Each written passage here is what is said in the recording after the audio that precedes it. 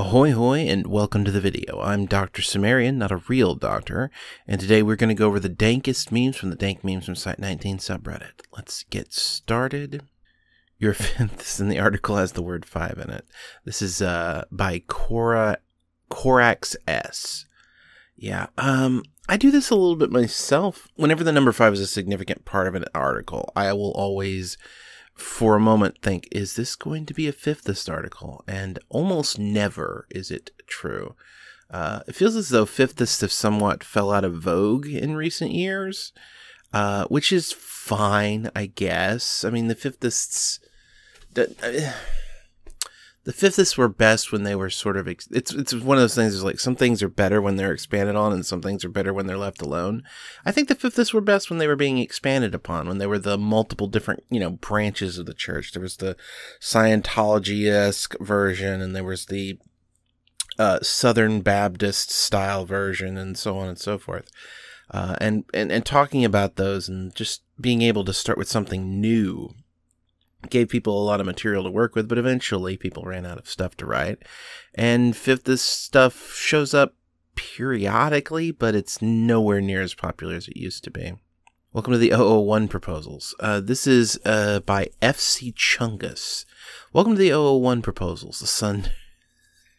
We got the sun turning everything alive into giant flesh abominations, an unstoppable force that vaporizes people at random except when looked at, which it can't ever be. Spiral Path. What does Spiral Path do? He makes you walk in circles without actually going anywhere. I mean, to be fair, I don't... There are so many 001s now that there isn't really a sense of what an 001 is. If you think about it, when day breaks doesn't really make sense as an 001. Why is it an 001 instead of some random number further down the line? Especially since it's the end of the world, so why would anyone... why would it be at the beginning?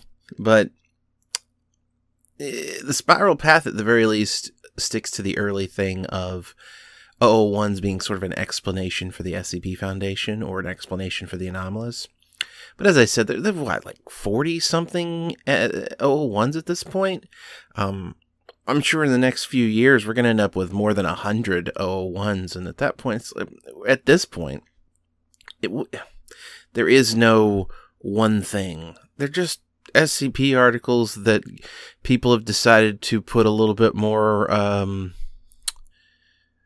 They're SCP articles where people say, this is super important. That's it. That's all it is. And whether it actually is super important is entirely up to the author's ability to make it so. Hello, which one of us are you? This is a nightmare. It's funny that there are so many. You know what? I'm going to have to block out the middle one because that's the copyrighted image. But there's so many 173 versions now. Gosh, it's funny. There will never be a single version ever again. And that's fine because, if the creator didn't want us to make them, we shouldn't be making them. We shouldn't be using it. Let's put it that way. And this meme is by Ilsith? I'm going to call it Ilsith. This one is by Top Guy 99. Stop doing anomalous sciences. Anomalies were not supposed to be understood. Years of pataphysics, yet no real-world use found for getting an existential crisis. Wanted to go higher anyway for a laugh? We had a class for that. It was called Explained. Wow, Billy, that story really was 66% real and 33% fictional. Please tell me about the abstract rhizomatic deific Semio-Antinary memeplex that resides inside the noosphere. I love fractal topologies of Theta Prime, statements dreamed up by the utterly deranged. Look at what authors have been demanding your respect for all this time, with all the writing materials we built for them. This is a real SCP done by real authors. Hello, I would like to destabilize a given deific entity's embodied memeplex within the noosphere, please. They have played us for absolute fools. I mean, this is a joke, a lot, obviously, but there is something to be said for a sort of lack of simplicity these days. in the SCP Wiki. And I don't think that's necessarily a bad thing. And there are simple articles still. They're just outnumbered by things that are so complex that you need a degree in a specific field in order to understand. That's overstating it. That's not absolutely true. But and the problem is I think the authors look at that and go, this is very, very good because it's, it's technical and it's very precise and it's very detailed. And it's also very boring a lot of the times. But you can look at something like that as an author and think to yourself, I've created something amazing because it is so detailed and because it is so in depth. And the truth of the matter is, you haven't done that. You've created something that no one wants to read. This is actually my problem with early. I'm going to say early because I stopped reading it because of this, so I don't know if it got better or worse. I assume it must have gotten better. But the third law canon was like this for me.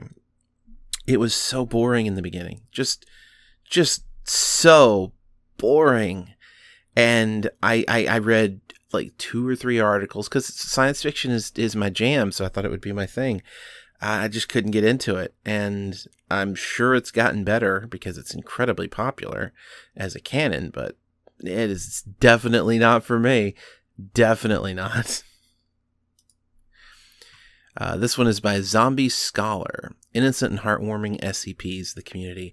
Anything bad that could ever happen to them. I mean, this feels as though this... First of all, this is absolutely true. But it feels as though it kind of runs counter to the point for a lot of SCPs. Like, a lot of the stories about SCPs, especially ones that are heartwarming or innocent, is that the world sucks. And the SCP Foundation are not the good guys. They are the bad guys. So, innocent and heartwarming SCPs kind of, I'm not going to say have trouble finding a place, but have trouble surviving, or at least surviving with their innocence intact in the world of the SCP Foundation.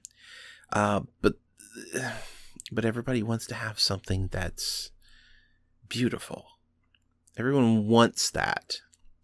And so we try to pretend like, the ships passing in the night didn't get killed by the GOC, or that the chair didn't get chipped, or that here the dragons are still here and here be dragons. And I mean, the stories only work because of the loss suffered.